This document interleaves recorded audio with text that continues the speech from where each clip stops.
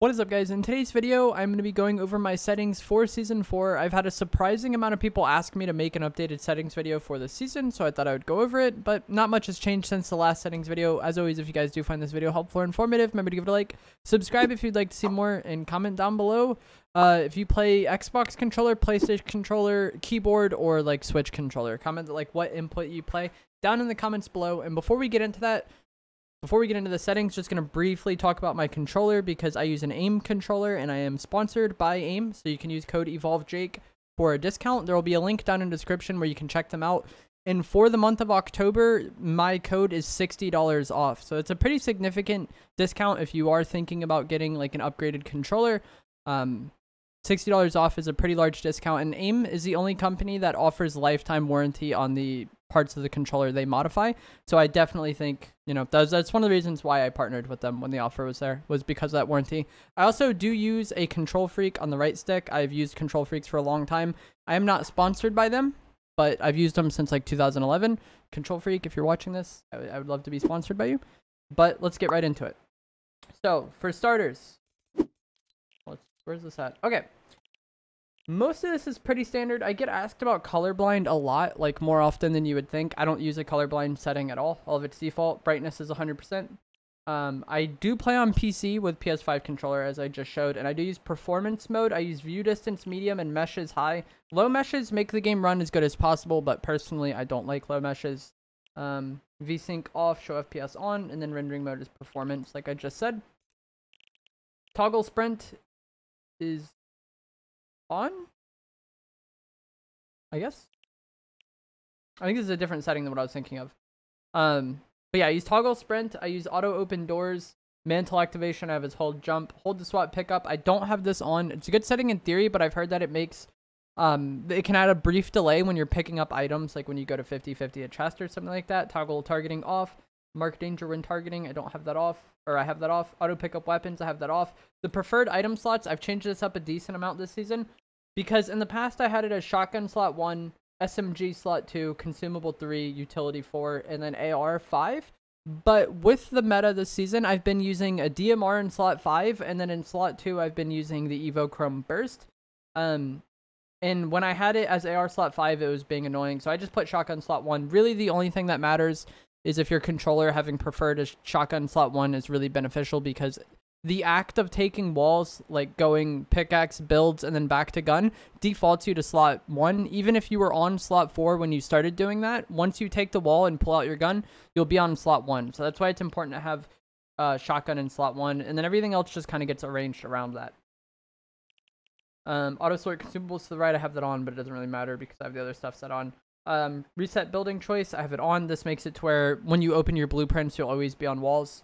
Disable pre-edits, I have this on, but I should probably turn it off. I think Jarian made a video showing that having this on adds some delay to your editing. Sometimes it can make it to where it doesn't register when you hit the button, but I just haven't changed it yet because I haven't felt like getting used to it. Turbo building, I have on. Confirm edit on release, I have off. This could be a good setting, but I was used to double edit keybinds before they added this, and this is, I feel like confirm edit on release is mainly there for people who don't want to get used to double edit keybinds, or it just makes some aspects of setting up your binds easier, but I was already used to double edit binds before they added this, so it just wasn't really that big of a deal to me. And I don't think any of this other stuff matters. Oh yeah, tap to search, interact, you definitely want this on. It makes it to where you don't have to hold the button the entire time you're opening chests. And I think that is that. Don't think anything on here matters. I don't use gyro aiming. Mouse and keyboard I don't use. Alright, so now we're into the controller setting. Controller auto run, I have this off. This makes it to where you run automatically sometimes, and I don't like that. Builder Pro we have on, obviously, or build immediately we have on. Just this reduces the delay when you're trying to build. Edit hold time, I have as low as possible. Slide hold time, basically you want this as low as possible where you're not accidentally sliding, and then for some reason I ended up on this. This is reset camera stuff, I don't know what this is. Vibration, I think you definitely want off if you're playing on controller. Sure, it can be nice for some immersion aspects of games, but if you're playing this multiplayer shooter and your goal is to do well, which odds are if you're watching this channel, your goal is to do well, there's really not much of a purpose in having vibration on, especially when using some of the semi-automatic weapons or just any weapon in general. Having the controller shake while you're fighting people doesn't really benefit you at all. Build mode 2.2, edit 1.9, use advanced controls on. Look in horizontal, I have at 42, 42. Some people like to have a lower vertical than horizontal, I think. And I don't know. I never did that. I've always just used the same horizontal and vertical. If that's something you enjoy doing, that's fine. None of these boosts, I don't like having the boosts on. 12% ADS. ADS turning boost ramp time, even though I have these at 0. It has been said that having this at 0.20 increases aim assist. Not really sure if that's clickbait or just made up, but I put it on there. It felt better to me. It was probably placebo, but I've just put on 0.20 and haven't changed it since. Look dampening time, you want this as low as possible. You do not want the look dampening time. Same with the boosts. I feel like having the boosts on and the look dampening time just goes to make your aim more inconsistent because it just changes how your sensitivity feels in a given fight. And I just want my sensitivity to feel as consistent as possible. That way I can perform as consistent as possible. I use linear instead of expo. There are countless videos out there, but I feel like linear is much better for building and editing. There's good players that play on expo for sure, but I've just played on linear for a long time and I like it. Aim assist 100%. Dead zones, you want these as low as possible where you're not getting stick drift. This really depends on the controller. The amount of people I have ask me about dead zones blows my mind. Basically what dead zones are is how much you move the analog stick before the game starts to register input in game. And the reason why this is there, because if you've ever had a controller that has stick drift, that's why it's there. So you want these as low as possible to the point where you're not getting stick drift. And that is going to change controller to controller just because like the individual use of controllers causes wear and tear, and that's what ends up with you getting stick drift. Enable foot controller I have off. Accelerated thumbstick I have on, and then steer tank with game camera on. Okay, cool. Audio, main music is 0, sound effects 77. Sound quality I have high, 3D headphones I have on. And then I don't think any of this matters really. I don't use visual sound effects, but this is a good setting for some people. I just personally have never liked it, and I feel like I'm pretty good at using audio to my advantage in game. Keyboard controls shouldn't matter, but it kind of does because I have reset building edit as mouse wheel down, and then I think I also have confirm edit as mouse wheel down. Wherever that is. I'm confused.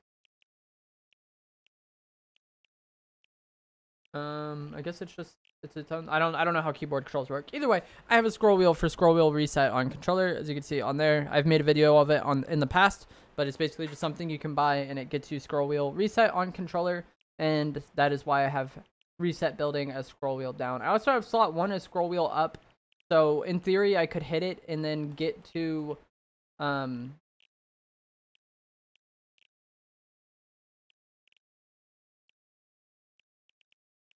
what's it called?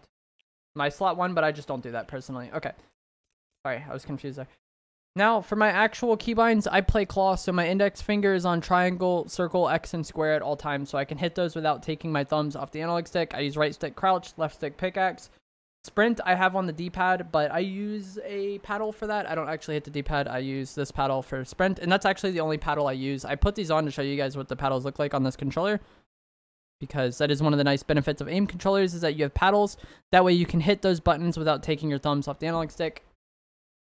And in theory, you can do those actions while still aiming. That's the big thing. You want your thumb on right stick at all times so you can aim, and you want your other thumb on left stick at all times so you can move your character. And the more buttons you have to take your thumbs off the analog stick for, the less likely it is you can do those actions while fighting. But I have pretty standard binds because I play claw, and I've played claw for a really long time. I don't think there's anything too odd here. Editing, I have left trigger confirm, right stick reset, but like I said, I use scroll wheel reset, and I think that's basically it. But that is going to be it for my settings. If you guys found this video helpful or informative, like I said, give it a like, comment down below which input you play, and if you do want to use my code for $60 off an aim controller, that is the deal for the month of October. It isn't always $60 off, but for the month of October, Evolve Jake is $60 off on aim controllers. There will be a link down in the description where you can check them out, and I will see you guys in the next video. Thanks for watching.